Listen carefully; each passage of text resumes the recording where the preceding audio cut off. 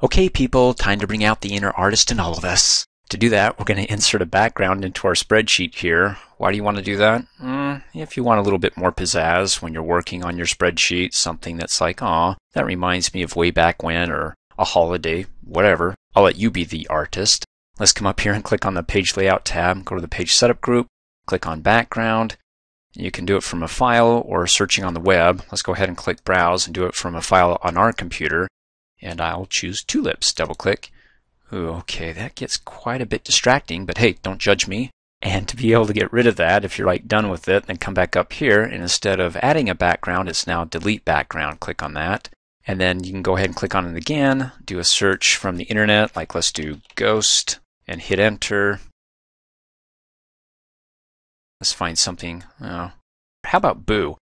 Select it, click on insert, and it tiles because it's small enough. And does this print off? Well, let's take a look. Click on the File tab, go down to Print. What you see here is what you get. So if you don't see it, it's not going to print off. Click on the back arrow. How about on other worksheets? Click Sheet 2. No, it's just for that worksheet. So back to Sheet 1. Let's go ahead and remove it.